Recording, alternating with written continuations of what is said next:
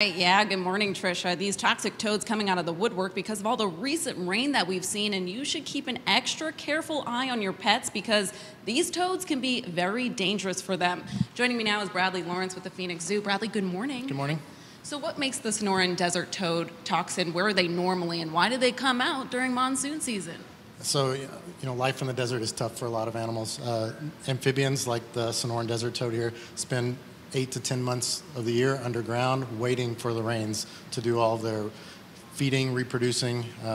This is their active period, so that's why they're out right now. And are they dangerous to pets or are they deadly? Could this actually kill your dog? Yeah, they could be fatal. They secrete toxins when they're scared in defense. So yeah, usually if dogs get a hold of them or cats, they start to secrete these toxins, and they are dangerous to pets for sure.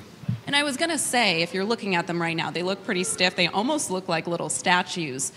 Are they going to attack you unprovoked? They are not going to attack you unless you are a bug or something they're going to eat. You're okay. Just don't put them in your mouth. So we're talking dogs. Dogs are dogs. So if they go up, try to eat them sort of thing. Yeah, the toads will try and hop away. They'll try and escape, but the secreting the toxins is their defense. So if they're bitten by the dogs, they will secrete toxins. Bradley, thank you so much for your time. We really appreciate it. These toads are something you can find in your backyard. So again, keep an extra careful eye on your pets. We're live at the Phoenix Zoo. Jess Winters, Today in AZ.